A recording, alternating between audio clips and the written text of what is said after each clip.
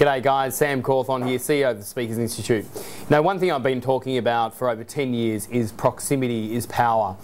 You know, there's now undisputed evidence that now shows that you are the average of your 5 closest friends. The company that you keep determine who you are.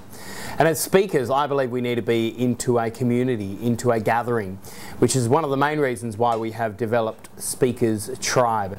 Now, what Speakers Tribe is, it is a gathering of people in capital cities all over the world.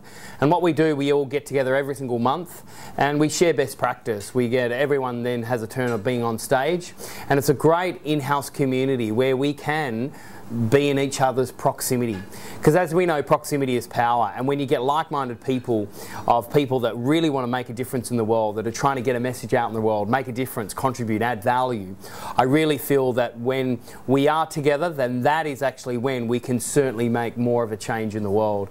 So if you want to see the change in the world, well, we have to be the change in the world, which is all about being a part of our Speakers Tribe. We have Speaker Tribe chapter meetings now in Mumbai in India.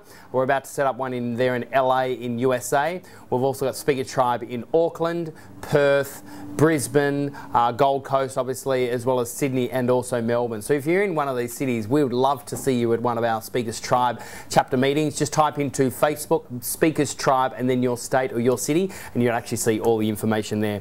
Or alternatively, if you actually want a Speakers Tribe in your local city, just shoot us through an email and we are more than happy to send you through all the information about how to get set up and start your Speakers Tribe in your city. Again, my name is Sam Cawthon here at Speakers Institute. Really looking forward to seeing you all again really soon. See ya.